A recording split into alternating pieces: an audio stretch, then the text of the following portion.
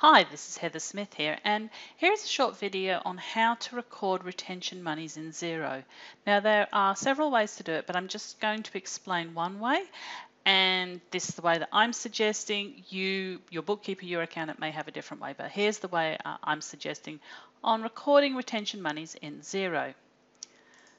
So what I'm going to go through is I'm going to create a retention monies asset account. I'm going to record a sale.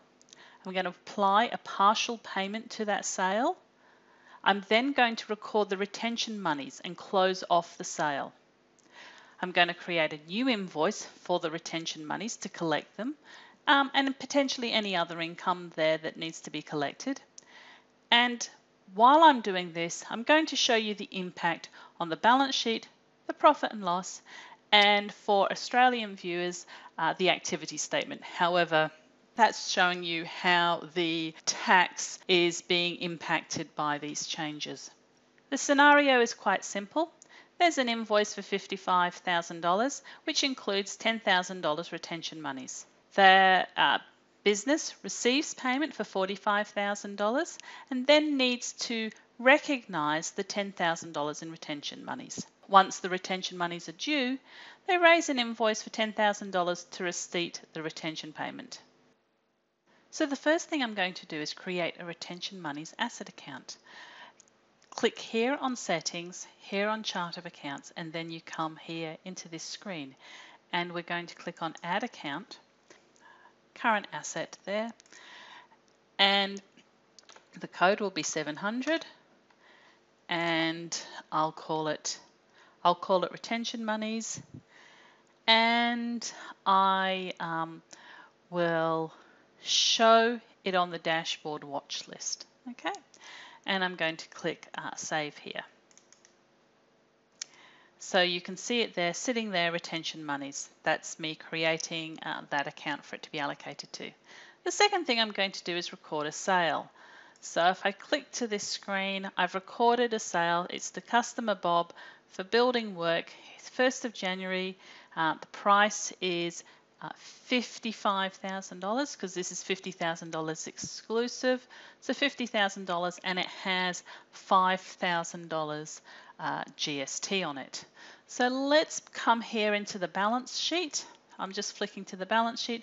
So you can see as at 31st of March 2017, the accounts receivable is $55,000 and the GST liability is $5,000. I'm going to click on my profit and loss statement, and here my profit and loss statement for the quarter January through to March shows that my income is $50,000. So what I'm going to do is pop back into my invoice, and here I'm now going to apply a partial payment to the sale. So I'm going to record that $45,000 was received. I'm going to record that that was received on the 1st of February, paid into the bank, and I'm simply going to click add payment onto that. So now the invoice is sitting there with $10,000 due on it. And if I come here into my balance sheet, you can see that $45,000 is in the bank account. It was received, and there's accounts receivable of $10,000, and there's a GST liability of $5,000. If I click on my profit and loss, it remains unchanged. Construction and building income of $50,000. If I look at my BAS statement, the total sales is $45,000, and the GST on sales that it's recording is $4,090. So the GST liability is $5,000, but the GST on sales here is $4,090 because it's running on a cash basis and it's only recognizing the GST on that $45,000. I'm popping back into the invoice. That's accounts, sales, and then I search for my invoice, and I'm going to record the retention monies and close off the sale. So this is the little bit tricky area of what I'm going to do. I'm going to come here into my invoice options, and I'm going to select add a credit note, and it automatically pops up for me.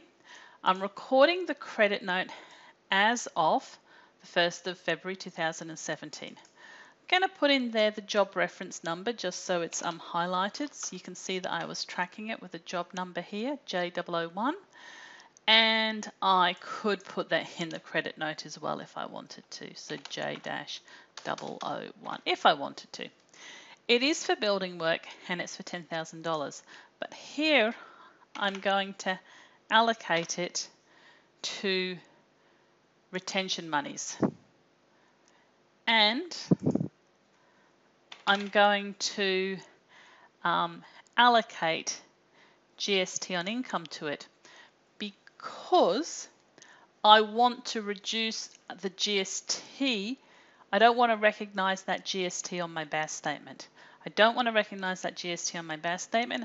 And what I'm doing here is technically reducing that invoice and closing that invoice off and transferring the monies to retention monies. So let's see what we have here. So I'm going to record that, and you can see that the invoice has been paid off. The invoice has been paid off and is now closed.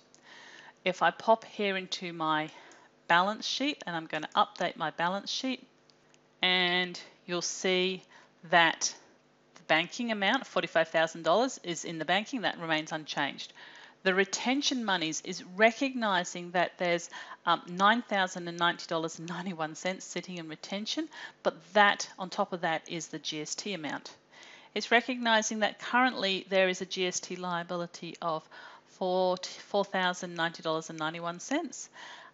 And current year's earnings, if I scroll down a bit further, is $50,000 there. Clicking on my profit and loss remains unchanged.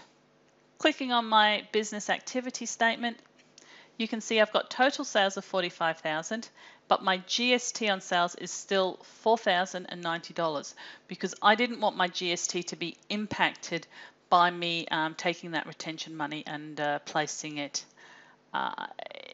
in my asset account, because I'm just recording it. I'm putting it aside and recording that money needs to be collected, but I don't owe GST on it right now. To further prove, I'm just pop here into my chart of accounts. To further prove what's happened, you can see here retention monies, $9,090.91. If I click on that, you can actually see, so if you're in a situation that you've got multiple ones accruing or being listed here, you can actually drill down, see the information, and then match it when you record the transaction on the other side.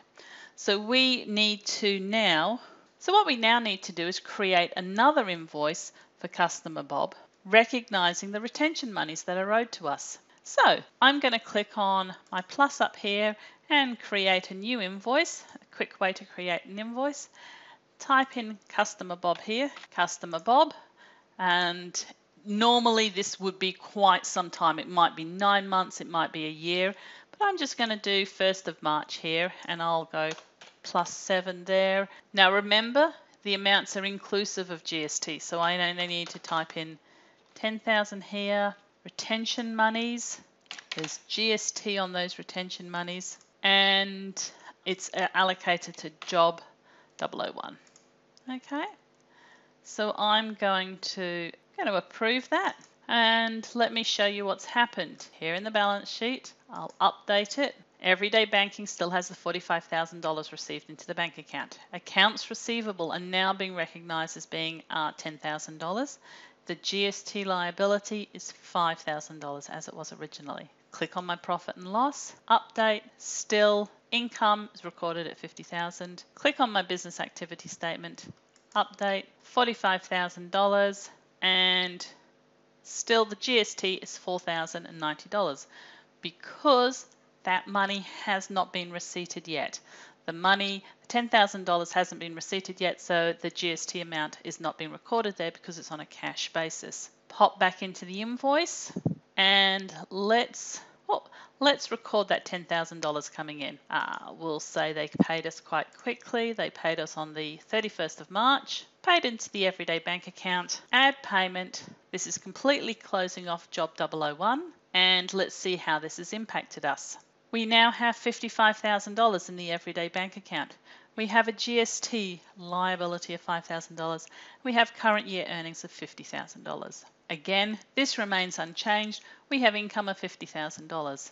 Our BAS recognises total sales of $50,000, GST on sales of $5,000, and recognise that the payment of $5,000 is due there. So this is one way you can record your retention monies in Xero. It's not the only way, and it works well if you're operating on a cash basis. Thank you so much for watching the video.